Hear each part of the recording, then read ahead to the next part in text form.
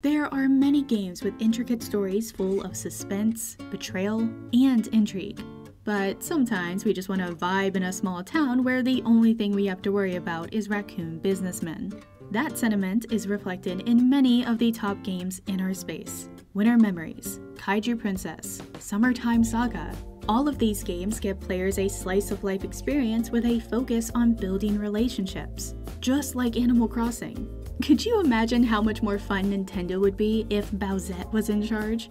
Given how popular this genre is, there are many games that explore it, but there are very few that capture the essence of what makes this such a popular flavor. Summer Clover is one of those games.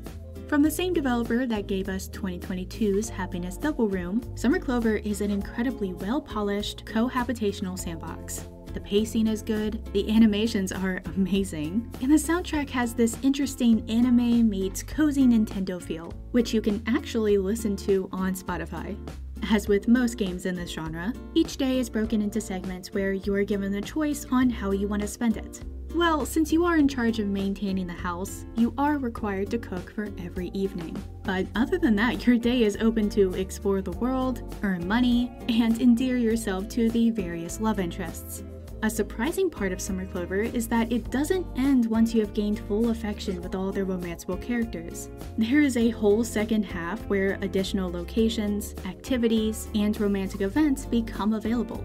How long does all of this take? If you want to see all of the endings, you're probably looking at least 20 hours. There's also a gallery where you can revisit all of the major events in the game, as well as all of the romantic interactions.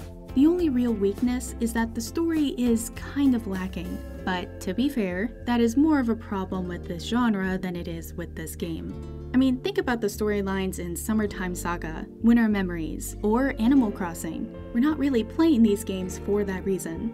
Overall, it is easy to see why Summer Clover has been the breakout summer hit for 2024 on Steam. I highly recommend it to anyone looking to explore these very popular flavors. Now we'll just have to see if we get a sequel like we did for Summer Memories. Wait, does Clover even grow in the winter? Until next time, no shaming, just gaming.